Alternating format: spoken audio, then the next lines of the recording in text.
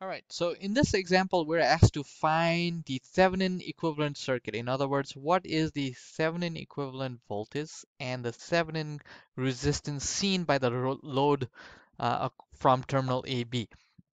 In order to do this, first we need to remove the load and then calculate the Thevenin resistance and the Thevenin voltage. So let's calculate the Thevenin resistance.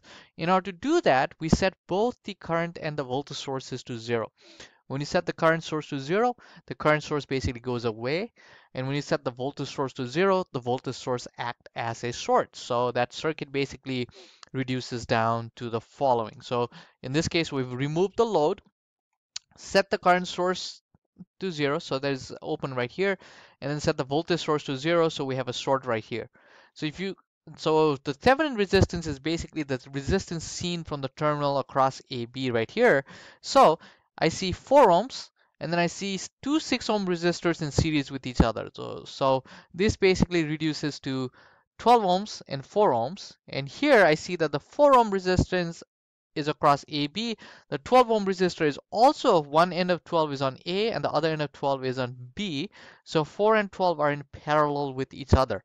So using parallel resistance, we can calculate the Thevenin resistance of this particular thing as 4 times 12 divided by 4 plus 12, which leads us to 3 ohms. Okay, so that's the Thevenin resistance. So that was easy to calculate. To calculate the Thevenin voltage, now we go back to this original circuit. All we do is remove this load and uh, remove the load. Let's label this node P and add a reference node right here. So let's add a reference node here. When I add the reference node here, that means this particular node right here will be 12 volts. Arbitrarily assign the current direction. So let's do that. So I've called I1, I2, and I3 in this particular direction. So next thing we'll do is Kirchhoff's current law at node P and then Kirchhoff's current law at node A. So let's start with node P. And Kirchhoff's current law at node P says the current going into node P is equal to I1 and 2 amps. So I1 plus 2 amps is equal to the current going out, which is I2. So we have I1 plus 2 equals I2. I1, the voltage on tail end of I1 is 12 volts, and the other side is node P. So 12 minus Vp divided by 6 is I1, plus 2 equals I2, which is Vp minus Va divided by 6. So that's what we have here.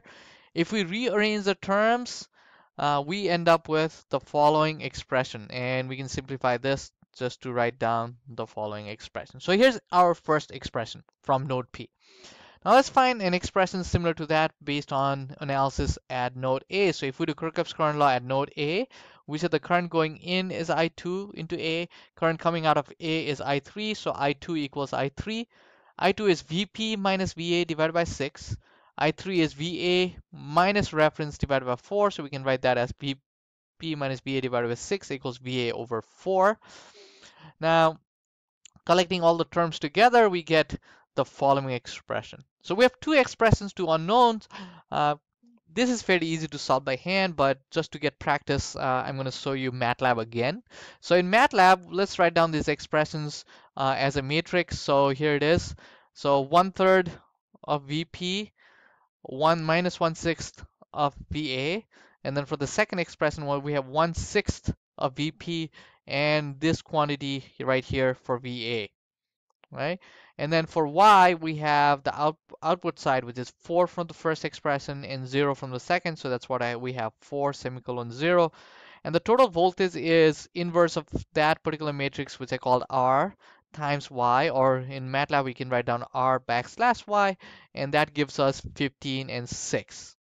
So Vp is 15, Va is 6. In this case, the terminal voltage we're looking at is Va. B is reference, so really the Thevenin voltage is VA.